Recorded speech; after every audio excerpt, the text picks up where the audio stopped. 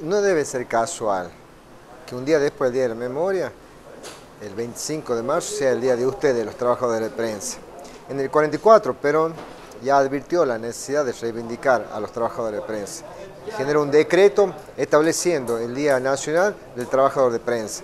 Entonces, en este 25 de marzo, próximo al 24 o posterior al 24 de marzo, Día de la Memoria, Verdad y Justicia, a ustedes, trabajadoras y trabajadores de prensa, un saludo fraterno en nombre del gobernador Ricardo Quintela y todo su equipo de gobierno para comprometerlos, como venimos haciendo hasta ahora, en que la libertad de prensa, la verdad y la justicia sea el norte de ustedes, de nosotros, para que como todos los días lo hacen, acercarnos a nuestra gente, sea con la verdad.